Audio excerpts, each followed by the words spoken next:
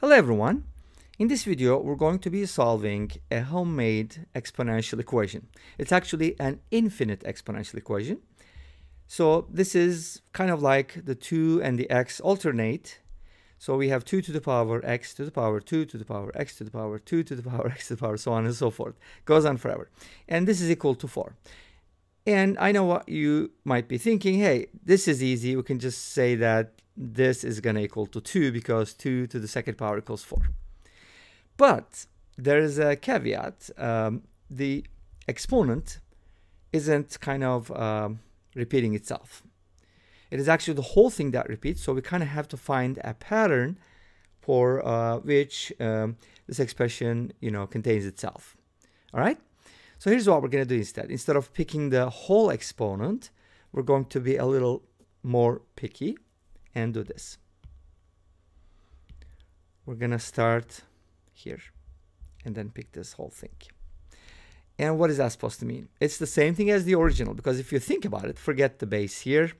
It's as 2 to the power x to the power 2 to the power x to the power, same thing, right? So if this whole thing is 4, then this should also 4. Of course, provided that this expression converges, right? Okay. How do you prove that? Something to think about. Anyway, so this gives us something nice because then we are on a finite field. 2 to the power x to the power 4 equals 4. So our original assumption wasn't right because that gave us 2 to the second equals 4, but that expression didn't help us. But this will. So from here, there are two solutions because 4 can be written as 2 squared. And notice that x to the 4th equals 2 from here. X to the 4th equals 2 from here. And two solutions. X is either the 4th root of 2 or the opposite of that. Because 4 is an even number. When you raise a negative number to the 4th power, it's the same as if you are raising the positive version, right? Same as the square, it's just square the square. Okay, so what are we going to do with these? Are these the solutions? Are these the only solutions? What is going to happen? So are both solutions going to work? That's something to think about again. I'm just going to leave that question open. But I just want to show you two graphs instead of one. So, but before I show you the graphs, I want to explain something. First of all, one of the graphs is, because I can't write this infinitely many times and ... Desmos doesn't understand what it means, as far as I know. So we're not going to be able to indicate this infinite exponential. Instead, I just took a couple steps and then show you what it looks like.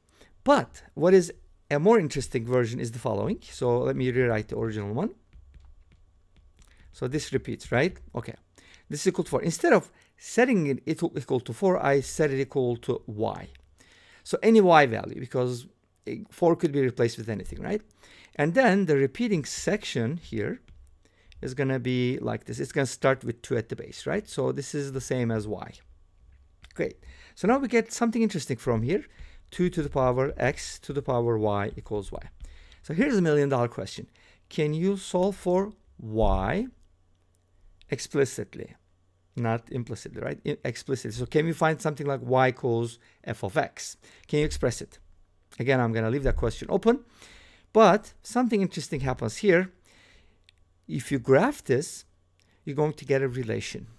And that graph is actually pretty interesting. So we're going to compare two graphs. Let's go ahead and take a look at the graphs without further ado, and then we'll conclude.